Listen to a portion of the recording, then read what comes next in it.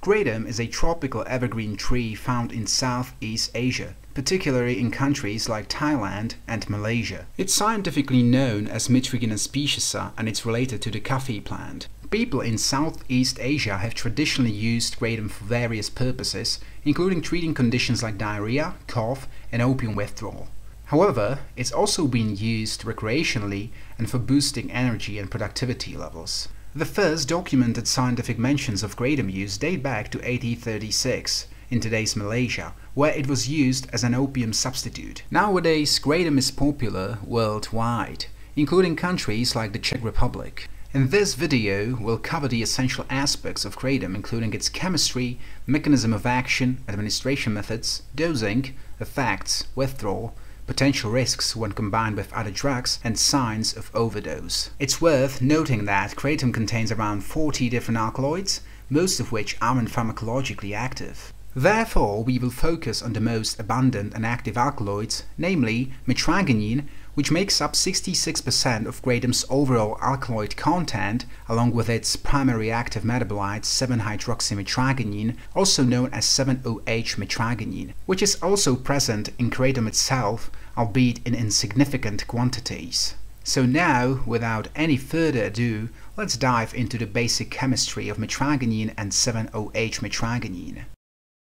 Mitragynine is a compound that acts as a central nervous system stimulant and depressant, specifically as an atypical opioid. It belongs to the indole alkaloid family and has the formula C23, H30, and 2O4, signifying 23 carbon atoms, 30 hydrogen atoms, 2 nitrogen atoms, and 4 oxygen atoms in its structure. Its molar mass is 398.5 grams per mole, and it boasts 4 optical stereoisomers. Furthermore, its boiling point hits 235 degrees Celsius under 0.00658 atmospheres of pressure, and in its free base form, it has the presence of white amorphous crystals. In such a form, mitragynine is exclusively soluble in organic solvents like acetone and alcohol. I should also briefly add that various kratom strains contain different levels of mitragynine and 7-OH-mitragynine and 2 other chemically related pharmacologically active alkaloids, namely species silitine and corinathiadine. These variations can lead to significant differences in psychophysiological effects, even with identical doses of different strains. This is also depicted on the chart on the right side under the mitragynine's molecular structure. In any case, bear in mind that the chart is just orientational and should be taken with a bit of a grain of salt, as the kratom's effects are also modulated significantly by individual differences of users. So now, let's delve into 7-hydroxymitragynine, a compound that shares some intriguing qualities with mitragynine. Likewise to mitragynine, 7-hydroxymitragynine can act as both a CNS stimulant and an atypical opioid, depending on the dosage. It too belongs to the indole alkaloid chemical class, and its chemical formula is C23, H30, and 2O5, with a molar mass of 414.5 grams per mole. Unlike mitragynine, 7-hydroxymitragynine has only 2 optical stereoisomers, adding a touch of simplicity to its complexity. This compound boasts a notably high boiling point, standing at 567.4 degrees Celsius, with a slight deviation of plus or minus 50 degrees Celsius under the pressure of 1 atmosphere. And just like mitragynine, the free base form of 7-hydroxymitragynine presents as white amorphous crystals and can only be dissolved in organic solvents. With 7-hydroxymitragynine, we find another compound that exhibits fascinating properties, making it an essential piece of the kratom puzzle. So now, let's continue our exploration with another chapter discussing kratom's mechanism of action. Kratom's pharmacological profile is notably complex and currently not well understood. In addition, there is a substantial lack of human research, thus most of the findings come from animal studies. Nevertheless, the current evidence indicates that both mitragynine and 7-hydroxymitragynine interact with a fascinating array of receptors and channels in the brain, including opioid receptors, dopaminergic receptors, adrenergic receptors, serotonergic receptors, glutamatergic receptors, adenosine receptors, and sodium channels. I should also briefly discuss the proposed mechanism by which mitragynine interacts with more opioid receptors, as this appears to be its key site of action. So, current research suggests that mitragynine acts as a so-called biased agonist of this receptor, preferring the activation of the G protein pathway over the beta-arrestin one, potentially leading to fewer side effects like constipation and respiratory depression when compared to traditional opiates like morphine. Due to such mechanism of action, mitragynine is currently being researched as a safer analgesic with fewer side effects than classical opiates and opioids. However, it should be noted that some contradicting evidence suggests that mitragynine acts as a partial agonist of more receptors, with some studies even suggesting it acts as a full agonist with no biased agonistic action. More recently, Gillis and others indicated that the reduced side effects of biased more agonists, like mitragynine, may stem from their lower intrinsic efficacy at more receptors as opposed to their preference for activating the G protein pathway. This means that, unlike morphine, mitragynine might not produce a maximal functional biological response upon attaching to the more receptor, leading to the production of some, but not all, effects associated with more activation. Be that as it may, most contemporary research seems to classify mitragynine as a biased more agonist, whereas 7-hydroxymitragynine is most commonly classified as a partial more agonist. Nevertheless, as mentioned, both substances also interact with receptors of additional brain pathways, which is why they possess stimulatory and antidepressant-like effects. Hence, that is why they are both classified as atypical opioids. Now let's delve into the overall pharmacological profile of mitragynine and 7-hydroxymitragynine. So, as previously mentioned, mitragynine is believed to function as either a partial, full, or biased agonist of more opioid receptors. When it comes to the DOR and core opioid receptors, research suggests that it acts as a weak competitive agonist for these receptors.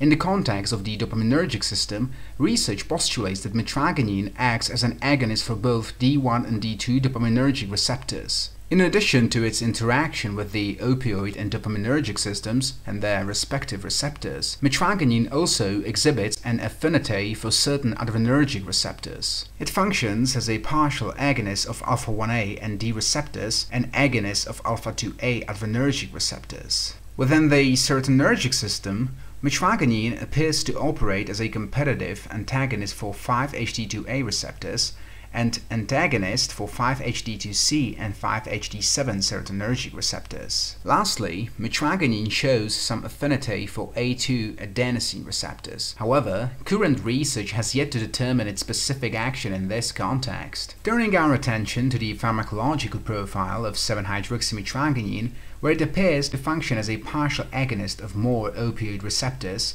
and a weak antagonist of DOR and core opioid receptors. In the dopaminergic system, 7-hydroxymitragynine interacts with both D1 and D2 dopaminergic receptors, with research suggesting its potential agonistic activity towards these receptors. Furthermore, recent research has indicated that 7-hydroxymitragynine may have an affinity for alpha-2A adrenergic receptors, though its precise action remains unknown. Nevertheless, some other contemporary studies postulate that this compound lacks affinity for adrenergic receptors altogether. Regarding the serotonin system, it seems that 7-hydroxymitragynine may act as an agonist for 5-HT2A receptors.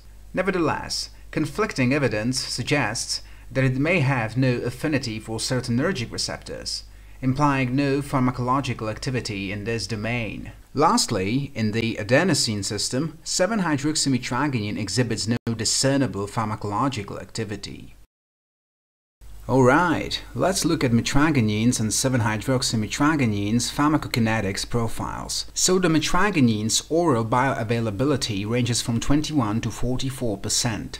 It takes between 0.8 to 1.5 hours to reach its peak plasma concentration, Tmax for short, and the biological half-life of mitragynine varies between 3 to 9 hours. Furthermore, mitragynine has a high protein binding profile with around 85 to 95% binding. This means that a significant portion of absorbed mitragynine remains bound to blood plasma proteins, limiting its access to the central nervous system. This binding also affects its metabolism, as mitragynine bound to blood plasma proteins cannot be metabolized until it dissociates. The terminal half-life, which signifies the time for the 50% of the drug to be removed from the blood plasma during the terminal elimination phase, ranges from 23 to 45 hours. As for the 7-hydroxymitragynine, its oral bioavailability falls within a similar range to mitragynine, which is approximately 20 to 40%. The Tmax for 7-hydroxymitragynine is between 0.75 to 2.5 hours, and it also exhibits high protein binding at about 80%. The biological half-life of 7-hydroxymitragynine ranges from 5 to 6.5 hours, and the terminal half-life stands at approximately 23 hours with a deviation of plus or minus 16 hours. Now, let's look at a graph illustrating the plasma concentration time profiles of mitragynine, 7-hydroxymitragynine, and some mitragynine diastereomers.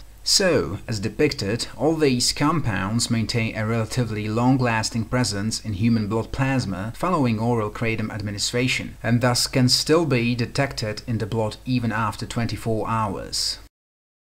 Okay, now let's dive into the metabolism of kratom. Like with most other drugs that we've discussed on this channel, the alkaloids in kratom, including mitragynine, undergo primary metabolism in the liver, facilitated by the enzyme complex known as cytochrome P450. The primary enzymes involved in this metabolic conversion are CYP3A4, CYP2D6, CYP2C9, CYP2C18, and CYP2C19. Additionally, it's worth noting that a small portion of mitragynine and other alkaloids is being metabolized by the CYP3A4 enzyme in the intestine. As mentioned earlier, mitragynine is transformed into a more potent metabolite, 7-hydroxymitragynine, with CYP3A4 playing the most significant role in this process. However, additional enzymes including CYP2D6 and CYP2C9 also contribute to the metabolism of mitragynine to a lesser extent. Interestingly, 7-hydroxymitragynine undergoes further metabolism in the blood, forming an even more potent atypical opioid called mitragynine pseudoindoxyl. This transformation likely contributes to the overall psychophysiological effects produced by kratom, although the extent of this contribution remains uncertain. What's particularly intriguing is that this metabolic conversion appears to occur exclusively in humans and hasn't been observed in other species. Right, now let's break down the metabolic process of mitragynine and related alkaloids. So in the first phase, mitragynine undergoes hydrolysis and O-demethylation of OCH3 groups, as illustrated in the picture on the right. Subsequently, these alkaloids, including mitragynine, undergo oxidation and reduction. The first phase results in the creation of metabolites, most of which are not pharmacologically active. However, as mentioned earlier, there are two key active metabolites, 7-hydroxymitragynine and mitragynine pseudoindoxyl. Moving on to the second phase of metabolism, where remaining metabolites undergo conjugation reaction involving glucuronidation and sulfonation. These reactions predominantly produce water-soluble pharmacologically inactive metabolites that can be excreted in the urine. To sum up,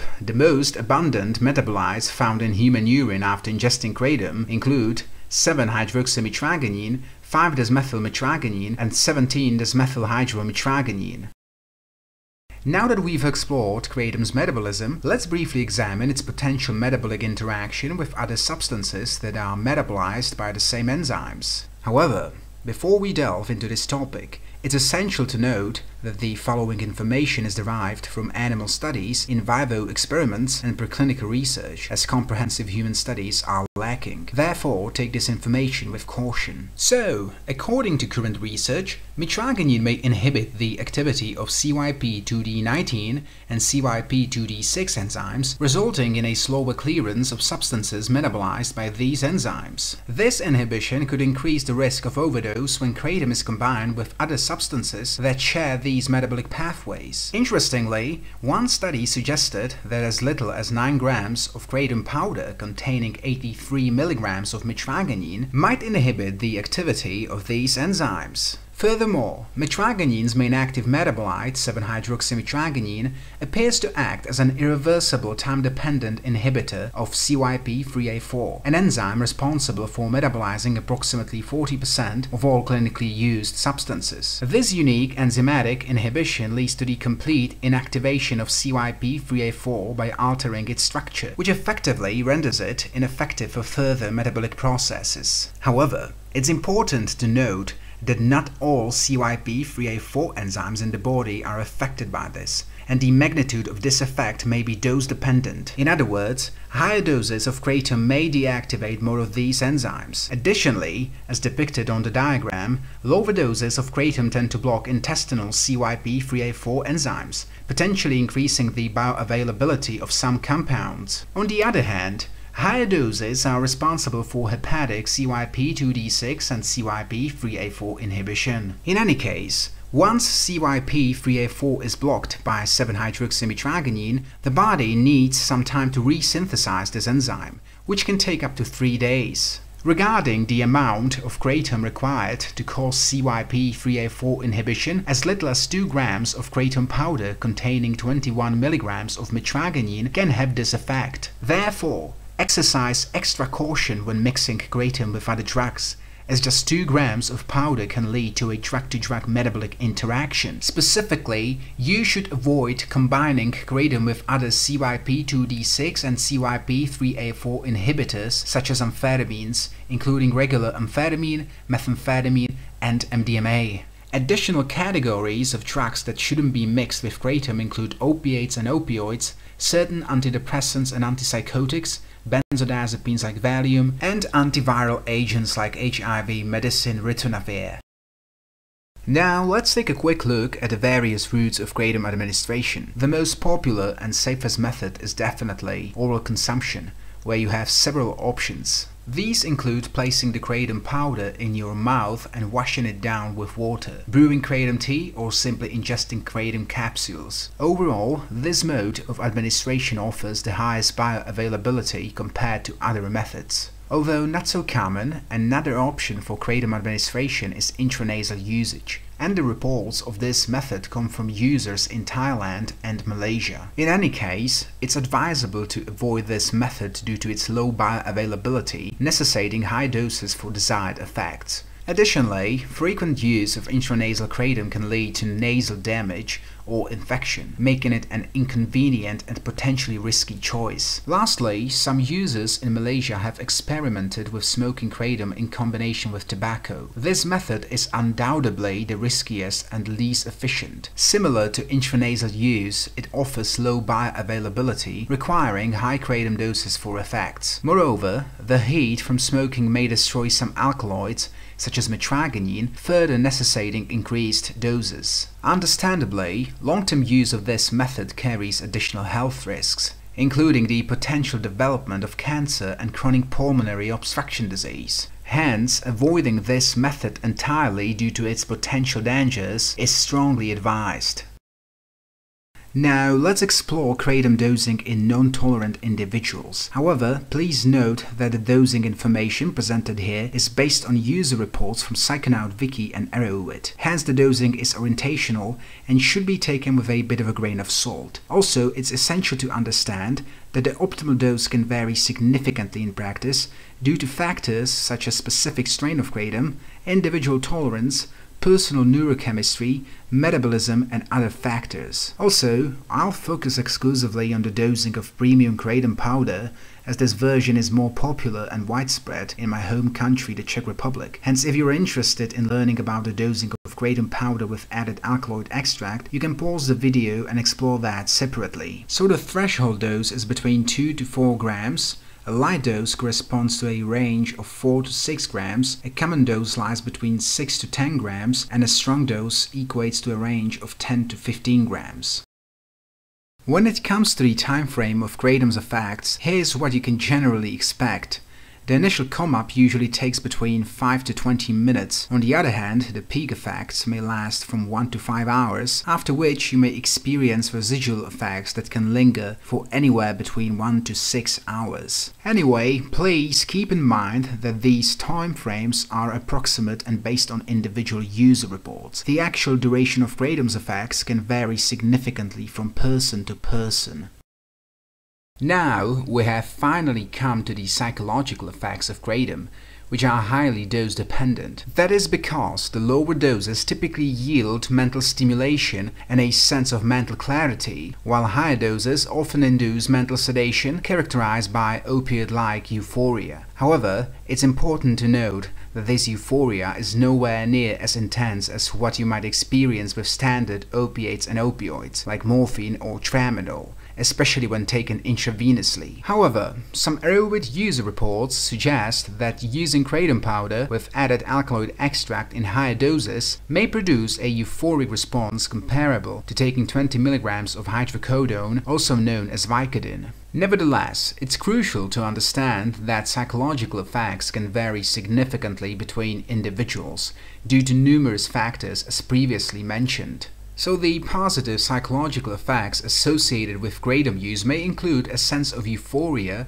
anxiety suppression, mental stimulation, improved concentration, increased motivation, improved attention, increased alertness, social disinhibition, and suppression of psychological opiate and opioid withdrawal. On the neutral side, kratom use may lead to thought acceleration, albeit less dramatic compared to classical stimulants like amphetamine.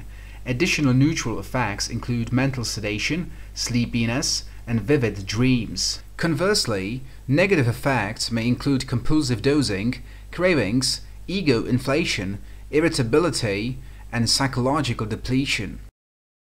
When it comes to the physiological effects of kratom, they again vary depending on the dosage. Lower doses tend to produce physical stimulation associated with a sympathetic reaction, inducing increased heart rate and blood pressure. On the other hand, higher doses typically result in physical sedation characterized by decreased cardiac output and potential muscle relaxation. In summary then, the positive physiological effects of kratom may include physical stimulation or sedation, physical euphoria characterized by muscle relaxation and warm bodily feeling, analgesia, cough suppression, and physical opiate and opioid withdrawal suppression. Neutral effects then include pupil constriction, increased perspiration, urinary retention, appetite suppression, body odor alteration, and muscle relaxation. On the flip side, negative physiological effects can include nausea, vomiting, abdominal pain, stomach cramps, body itching, skin rash, constipation, dizziness, muscle tremors, orgasm suppression, and temporary erectile dysfunction. Also, remember that these effects can vary from person to person due to numerous discussed factors. While not very common, high to strong doses of kratom in individuals with lower tolerance may produce a range of visual effects. These effects may include blurred or double vision and reduced visual acuity. Of particular note are internal visual hallucinations characterized by hypnagogic patterns, typically repetitive and fixed in their style, lacking the complexity of the internal hallucinations produced by classical psychedelics like LSD. It's important to mention that the intensity of these hallucinations may increase when combining kratom with other substances, particularly cannabinoids, psychedelics, and dissociatives. In addition to the visual effects, high to strong kratom doses may induce a mild sense of dissociation. This sensation is characterized by a subtle feeling of disconnection from the surrounding world and is somewhat akin to the dissociative effects produced by substances like ketamine, although generally less intense. The pharmacological activity of rincophylline, a known NMDA antagonist, is thought to mediate this effect. Alright, now let's peek at the neurobiological mechanisms underpinning the development of psychological and physiological addiction and withdrawal on kratom. Nevertheless, before we can proceed, it's important to note that this section is based mainly on my assumptions due to limited research on this topic. Drawing from our knowledge of addiction and withdrawal from other opioids, we can assume that similar mechanism might apply to kratom. With that in mind, let's briefly explore the potential neurobiological mechanisms of kratom addiction and withdrawal, starting with the development of psychological addiction. Like other opioids, kratom activates more opioid receptors, resulting in a sudden decrease in GABA activity. This in turn leads to increased dopaminergic activity. Furthermore, prolonged, continuous kratom abuse can sustain this heightened dopaminergic activity, resulting in increased delta-FSOB protein induction within the nucleus accumbens dopaminergic neurons. Consequently, the brain undergoes structural and corresponding functional alterations and adapts to ongoing kratom use. Furthermore, various other brain pathways, including noradrenergic, serotoninergic, glutamatergic, and cholinergic, abbreviated as N, S, G, and CH on the slide, may also become dysregulated. This dysregulation could potentially contribute to further alterations in the brain's functioning. Lastly, animal models have shown cross-sensitization between kratom and other opiates and opioids, suggesting a shared neurobiological pathway in the development of psychological addiction. Regarding physiological addiction to kratom, it appears to operate through mechanisms similar to those found with other opioids. In this case, kratom activates more opiate receptors, suppressing noradrenergic activity in the locus coeruleus, a key brain's noradrenergic center. When a kratom user stops their intake, the locus coeruleus suddenly becomes hyperactive, leading to a sharp increase in noradrenaline levels throughout the brain and body. This sudden surge in noradrenaline levels contributes to the emergence of various psychophysiological symptoms, including anxiety, elevated heart rate, and increased blood pressure. Additionally, long-term kratom abuse likely leads to the downregulation of more opiate receptors and upregulation of core opiate receptors. The increased number of core opiate receptors makes the brain more susceptible to dynorphin activity, resulting in decreased dopaminergic transmission. Moreover, heightened core receptor activation by dynorphins triggers the release of corticotropin-releasing factor hormone, CRF for short, amplifying the hypothalamic pituitary axis activity, or HPAA for short. This further exacerbates symptoms of physiological addiction, manifesting by physical withdrawal after abrupt discontinuation of kratom use. Psychological withdrawal from kratom appears to share similarities with other drugs, as it's regulated by the adaptation and desensitization of the dopaminergic system. This means that over time the brain becomes accustomed to the increased dopamine levels caused by kratom use. Additionally, a decrease in D2 receptors availability likely aids this adaptation. These changes result in a lower level of dopamine in the dopaminergic pathway, contributing to a hypodopaminergic state. Opioid dysregulation, particularly the upregulation of core opiate receptors and increased dynorphin activity, also plays a role in reducing dopamine levels. Furthermore,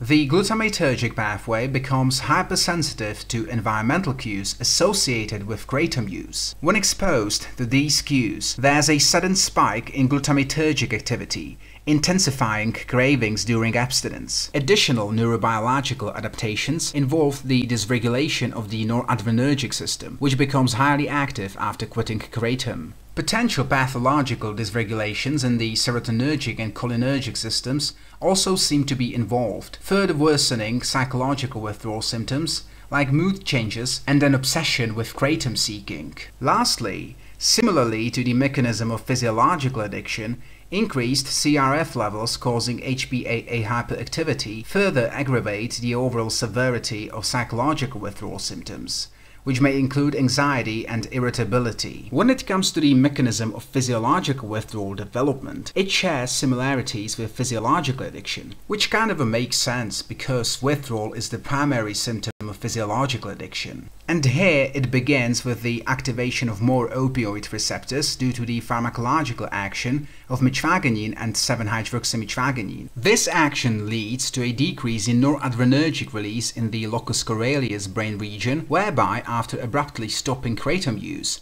the noradrenergic pathway becomes hyperactive, causing an uncontrolled release of noradrenaline in the locus coeruleus, resulting in a hyperactive noradrenergic state. Furthermore, additional systematic dysregulations contribute to the manifestation of physiological withdrawal symptoms. These may involve neuropeptide dysregulation, notably an increase in substance P activity, contributing to muscle pain during initial periods of abstinence.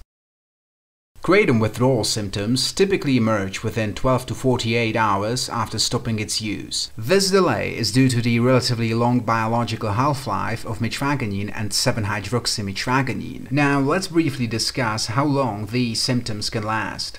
So the physical symptoms typically stick around for about 1 to 3 days. However, the mental symptoms like anxiety can persist for up to a week or longer. And when it comes to cravings, they can hang around for weeks, months, or in rare cases even years. If we would compare kratom withdrawal to a withdrawal from, let's say, more hardcore drugs like morphine, it's generally considered less intense. Hence, it's often categorized as mild to moderate. Additionally, there's no official diagnosis for kratom use disorder, so there's no one-size-fits-all treatment plan for kratom addiction and withdrawal. However, based on what we know from limited research on this topic, a combination of opioid substitution therapy and cognitive behavioral therapy seems to help the most with more severe kratom withdrawals. Therefore, this again suggests that there might be some similarities between kratom and opioid addiction and withdrawal. Now let's dive into these symptoms. Kratom withdrawal can bring about psychological symptoms like cravings, difficulty concentrating, loss of motivation, anxiety, restlessness, irritability, anger, apathy, lethargy, sadness, insomnia, and in rare instances depression, psychosis, confusion, and delusions. On the physical side, you might experience muscle and joint pain, excessive tearing, a runny nose, yawing, fevers, muscle tremors, decreased appetite, itching, chills, nausea, vomiting, diarrhea, constipation, abdominal pain, and bloating. Alright, let's briefly talk about potential interactions between kratom and other substances when used concurrently. First off, there are certain categories of drugs that should definitely be avoided when using kratom. These include stimulants, empathogens and tactogens, depressants, antidepressants, antipsychotics, and psychedelics. Combining kratom with any of these can lead to metabolic interaction and potentially result in an overdose involving kratom and the other substance or substances. On the flip side, there are some substances that tend to be relatively safe when combined with kratom. These include caffeine, nicotine, and cannabinoids. However, it's worth noting that some cannabinoids found in cannabis like THC and CBD might inhibit the activity of CYP3A4 and CYP2D6 enzymes, which can affect kratom metabolism by reducing the conversion of mitragynine to 7-hydroxymitragynine, mainly when the cannabis is used before ingesting kratom. Now, when it comes to combining kratom with caffeine and nicotine, there seems to be a synergetic stimulatory effect. This combination might slightly increase blood pressure, but importantly, there are no reported cases of adverse interactions with fatal consequences. That said, it's important to realize that the long-term effects of using kratom alongside caffeine or nicotine haven't been extensively studied. Hence, in the spirit of harm reduction, the safest approach is to avoid mixing kratom with other substances altogether.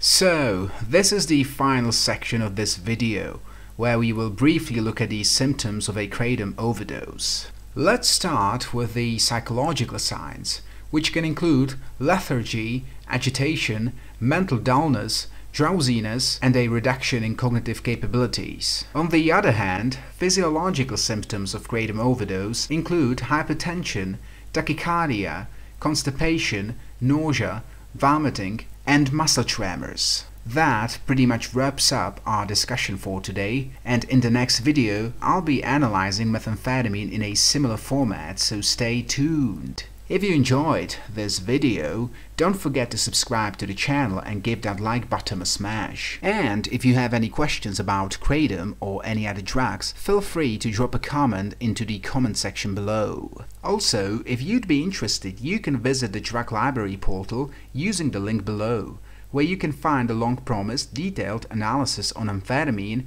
in addition to the articles discussing ketamine and cannabis.